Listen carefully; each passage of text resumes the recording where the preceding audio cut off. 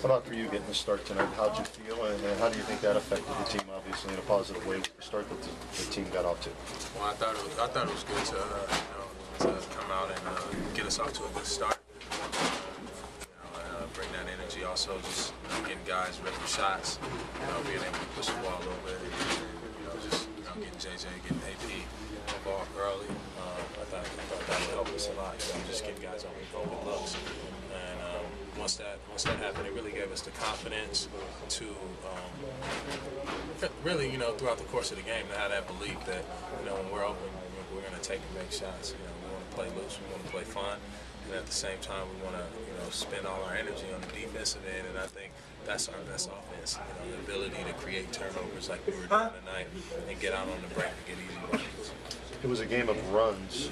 They got back to even. What was the difference this time? Why didn't you guys fold as we've seen maybe earlier in the year?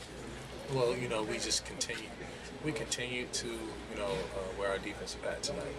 Even when they made that run, they're a good team and they have great players and they're gonna, slow the game down. But once we were able to get 3 or 4 stops in a row and push that lead, it sort of, it just forced them to make shots. And when you're coming back down from 21 points, you can't make them all. So we just wanted to continue to have that defensive pressure and force them to make shots, contested shots, and that's what we were able to do. Did you know Ryan had that toughness in him? And could you see? Did that inspire you at all? Obviously, but yeah. I mean, he stood up to D Wade, and he blocked Bosch a couple times. Did you know he had that in him? Absolutely. I've been knowing Ryan ever since he was a kid in high school and also at UCLA. We know that the talent is there. It's just a matter of him, having that mentality.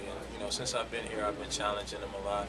And you can see out there on the court, we go at it, kind of yelling it, but we have that brotherhood, relationship. And I know that I can challenge him and get him to do the things necessary that we need to win.